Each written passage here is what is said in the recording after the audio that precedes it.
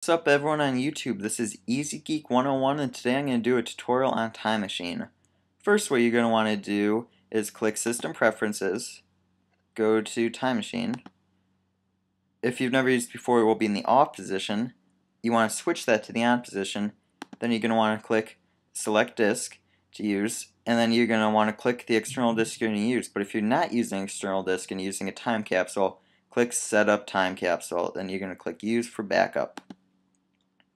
Now if you want to exclude some files, you're going to click Options, then you're going to click Add.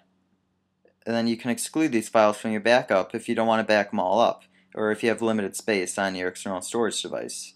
Then you click Exclude. Now I'm going to show you what Time Machine looks like once you have it all set up, and if you want to restore a file. What you're going to want to do is open up Time Machine, and then it'll take you to this spacey desktop. Now you can click back in time to see how your computer has changed. And let's say, see, the dates are on the right. Let's say, let's see what's over here. Oh, I deleted that file. All I have to do is click it once to highlight it, and click Restore. Then it'll take you back to your desktop, and then it will restore the file. Now, Time Machine is a great way to make sure that you never lose any of your important files.